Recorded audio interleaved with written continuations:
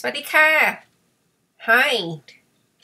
Okay, first of all, I am okay. I didn't hurt myself.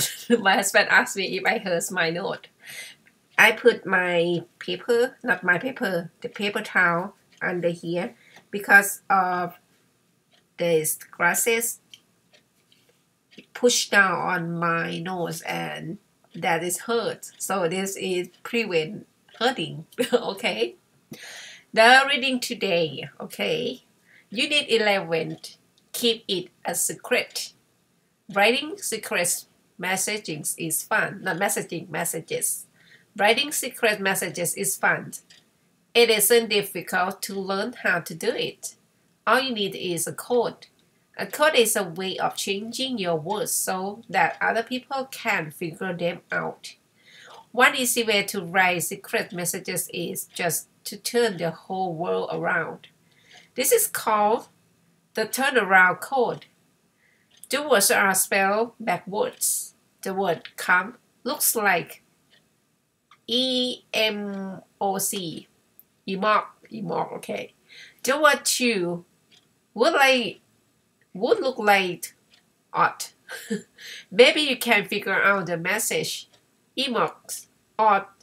Oh my gosh, MS, I don't know. Can you? No, I can't.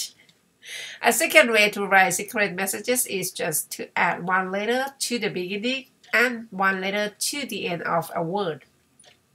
You can add whatever two letters you want.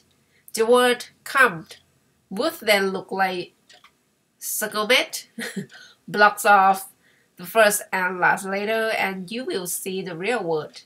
The word look could be spelled vulgar, or trugy, or lots of other ways. Just add two letters. Now you know the addition code. A more difficult code uses both the turnaround and the addition codes. Here's how to use it. Let's try writing the word hide. First turn it around so that it is spelled backwards. Now it's spelled E-D. Next, you add one letter to the beginning and one to the end. You may add any two letters you wish. Now it is could look like Fidiho or Jejit, depending on what letters you added. To figure out words in this code, take off the first and last letters and read the word backwards.